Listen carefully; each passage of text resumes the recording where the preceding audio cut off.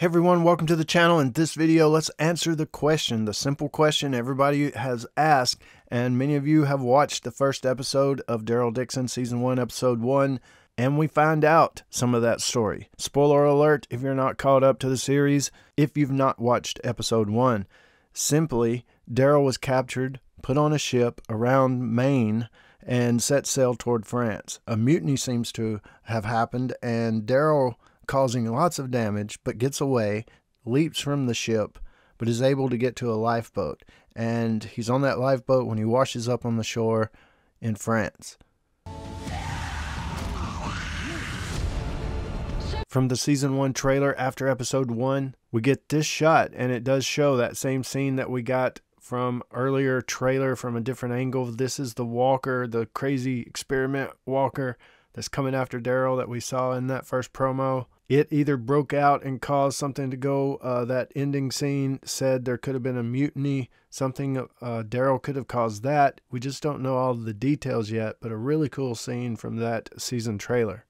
In the season trailer after Episode 1, it shows Daryl is seen on the radio, and he's saying, "I'm in Maine, up the coast, be home soon," type of thing, but he's run into trouble, and that trouble is either the French group from the ship, an American counterpart group that they're trading with or something, maybe the ones the French people, Genet's group's trading with. They may not be trading, they're doing the experiments and stuff, but someone captured Daryl, put him on the ship, and as far as who it is and all that kind of stuff, many theories are out there, but many questions remain. The exactly how he gets on the ship. I think he runs into some bad guys and, they just overpower him and put him on the ship, possibly to make him work, force him into working on the ship, to be a crewman. They used to do that in the old days, go into bars and just grab drunk people and put them on a ship. Next thing they know, they sober up. They're on a ship out at sea. But he also could have been a prisoner. They may have been wanting to experiment on him. Eventually, something bad was going to happen to him. But we do know the ship was doing experiments on walkers. It took 3 years to get it seaworthy. I think this happened in France and it went over to America, my theory so far. But I'll be doing a video on the Season 1, Episode 1 ending coming up next video to break down that scene and some of my theories and your theories about who, why, where, etc.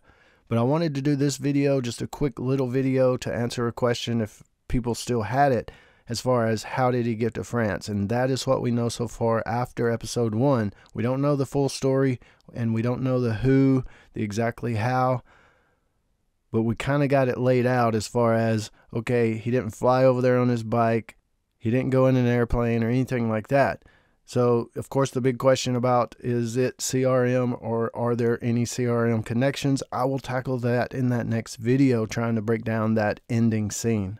But the simple answer to the question we've been asking for so long, and some of you guys may still have, how did he get to France? On a ship. I theorized way back that he got there on a ship and pirates took him, and that's pretty much what you could call this. I know Genet's group's not pirates per se.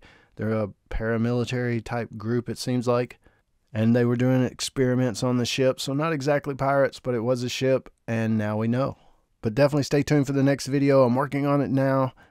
It's breaking down that ending scene. It's going to be a really good one. We'll talk about CRM theories and stuff like that. Let me know what you think about this one down in the comments below, and I'll join you there. This is James in Nashville. As always, thanks for watching, and stay tuned for more dead stuff.